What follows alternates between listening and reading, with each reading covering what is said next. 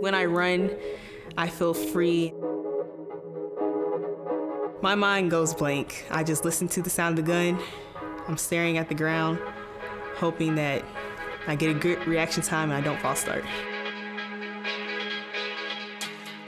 I don't even know how quick I can go. I just think that it'll be pretty low.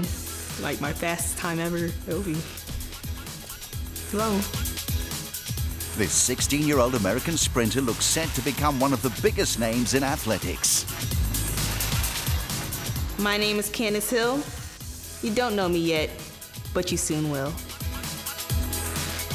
Candace Hill is the fastest female high school athlete of all time, with world youth records of 10.98 seconds in the 100 meters and 22.43 seconds in the 200. Her PB in the 100 would have seen her qualify for the Olympic final in London in 2012, while she would have clinched a silver medal in Beijing. Her long strides, lightning pace and bubbly personality have already seen her draw comparisons with the likes of Usain Bolt, but she's well aware that she has a long way to go just yet. People say I look like a gazelle when I run. They say I run effortlessly because it looks like I'm just striding, when really, I'm actually running. My race, not perfect, even 10:98. My coach said my start wasn't as good as it could be. It motivates me to just work harder because you're already there. You're like, you can see those times, and that motivates me to work harder at practice so that I can reach those times and possibly beat those times. Candace trains in Conyers, Georgia, around a half-hour's drive from the host city of the 1996 Olympics, Atlanta. Earlier this year, she signed a 10-year endorsement deal with ASICS, becoming the youngest US athlete to turn professional. She's coached by American Tony Carpenter, who's worked with the likes of 7-time Olympic medalist Veronica Campbell-Brown and the NFL's Odell Beckham.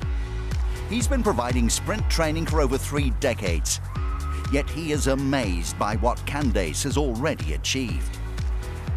Well, it's never been done before, right? So 10.98 at the age of 16 is extremely impressive. I think the most important thing for her going to the next level is really on the mental side. There are plenty of athletes that are physically gifted.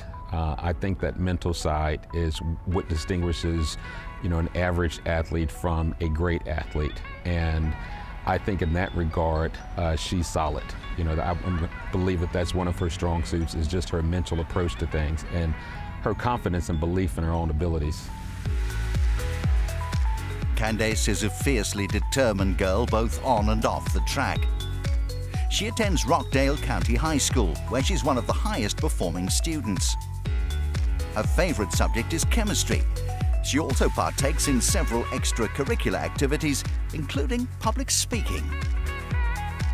When I was little, I would always want to have all A's. Ever since kindergarten, I had all A's on every report card. And I feel like academics is really important because athletics is only for so long, but academics can take you farther. Doing good in school also motivates me to do good in track because all the stress built up in school, I want to take it out on track. And so I try hard in both areas so I can be the best I can be. Candace announced herself at the Brooks PR Invitational in June last year, when she became the first high school student ever to break 11 seconds in the 100 meters. She proved it was no fluke at the IAAF World Youth Championships in Cali, Colombia, a month later. In her debut international meet, she fended off strong competition to clinch both the 100 and 200 meters gold medals in championship record times. In so doing, she became only the second female athlete ever to sweep both sprint events at the World Youth Championships, emulating Great Britain's Jodie Williams. I was extremely nervous because I was running against the greatest in the world, and I'm used to running against people in my region or in my country, so that was a new experience for me.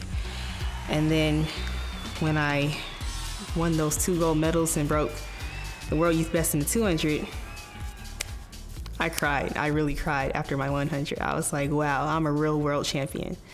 I did it. Like, I made it. This was my goal for the season, and I accomplished that. Over the years, Transworld Sport has filmed with some of the best sprinters in the world when they were just teenagers. And 2 of them happen to be Candace's sporting heroes, Usain Bolt and Allyson Felix. Between them, they've amassed 12 Olympic and 26 World Championship medals. Last year, Candace plucked up the courage to ask Usain Bolt for a photo at a meet in New York, while she's been in contact with Allyson Felix and some of the sport's other big names on social media. I feel like she's one of the top sprinters ever in the history of female sprinting, and I just want to be like her. And I look up to these people, so it's like really, really great when they mention me or when they say congrats or good luck, and I have to retweet it and be like, oh my God, and then I contact all my friends and they're like, I'm so jealous, you met Usain Bolt, Allyson Felix, you met the greatest sprinters, and yeah, it's really great. Away from the sport, Candace enjoys hanging out with her friends, family and pet dog, Cotton. In July, she'll attend the US Olympic team trials in Eugene in a bid to be selected for Rio. While her times would suggest she's ready for the major championships now, both Candace and her coach have eyes on the future, on progressing gradually and perhaps winning a medal or 2 at some stage in her career. I just want to keep on lowering my times, do my best, break a couple of records, but I want to make the Olympic team and possibly win an Olympic gold medal. It doesn't matter which Olympics, but hopefully I do that before I stop running. I think she's an extremely special athlete, and if we continue to be patient with her and allow her to develop at her own natural pace, I think Candace Hill has the potential to be the greatest female sprinter ever, period. 10 years from now, I want to be the person that everyone looks up to, and everyone's just like, I want to be like Candace Hill. I want to do the things that she does because she's so humble, she's so hardworking. 10 years, I'd like to sit back and reflect on, you know, the world championships and Olympic titles that she's been able to garner during that time. And also, you know, someone who's been, you know, contributed to the sport of track and field. You know, someone who's represented her country and kind of put it back on the map for being, you know, a powerhouse in the sprints. You know, that's what I would see in, you know, 10, 15 years from now.